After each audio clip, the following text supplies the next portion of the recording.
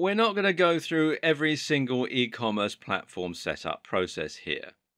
However, as Shopify and WooCommerce are probably the best hosted and self-hosted options respectively, it might be useful to look at least two platforms and how you get started.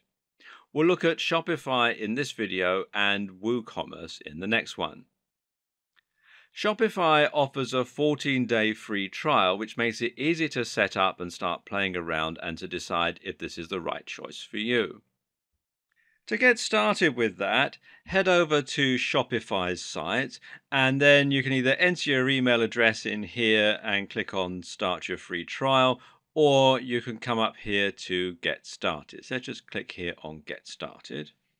And it takes you through to this page where it says start your free 14-day trial of Shopify, and you enter in your email address, password, and your store name, and then you click here to create your store. So let me just pause the video while I do that. Okay, that's done. So all I need to do now is click here where it says create your store. And it goes through all this sort of processes. And there we go, it says success, your store is ready to go.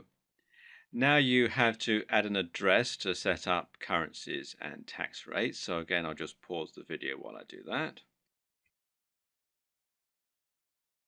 Okay, I've got all that in. This is all made up, by the way. So please don't turn up at my office looking for me because I don't really work there.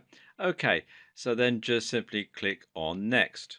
Okay, then they want some information about yourself. They want to know, are you already selling? And you can choose from these options here. So I'm just playing around, so I'll put that in. And how much revenue does your business currently make in a year? Well, I'm just getting started, so we'll say $0. And then, are you setting up the store for a client? If you are, then you check that box there, and then click here that says Enter My Store.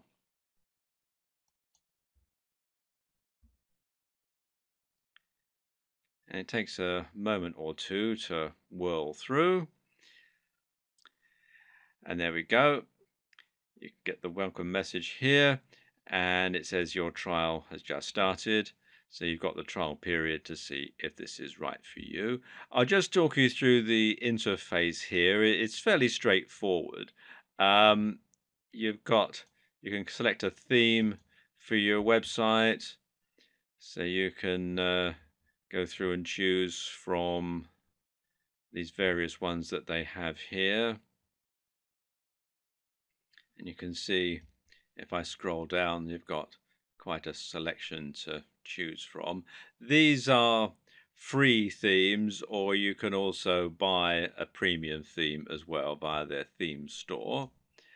Let's just go back here. Go back to the home here. You can then click here to add a product to your store. Just click on that one so you can see what it looks like. You add a description and a longer description. You can give it a product type, vendor, etc. Then you want to add an image which you can upload from your computer. You want to make sure that it's a nice compelling image, something that's going to encourage people to actually make a purchase. Of course, you'll also need to add payment details if you want to start getting paid. With all that done, your store is ready to go live. It really is that quick and easy to start selling and to start profiting in a big way, well, potentially. If you want to add extra functionality to your site, you can start adding apps as well, which work just like WordPress plugins to enhance the features of your store.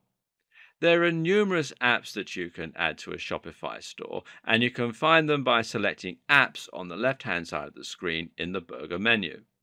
For example, if you want to sell digital products, then you can do this by using digital downloads.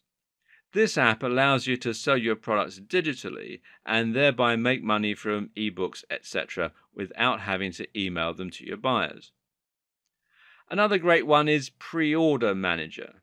And this does what it says, and it lets people pre-order your forthcoming products.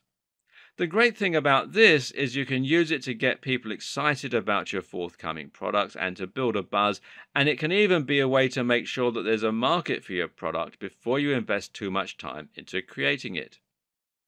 And finally, consider recurring orders by Bold apps. This app allows you to charge your customers on a recurring basis. This is excellent for selling your products on a regular basis.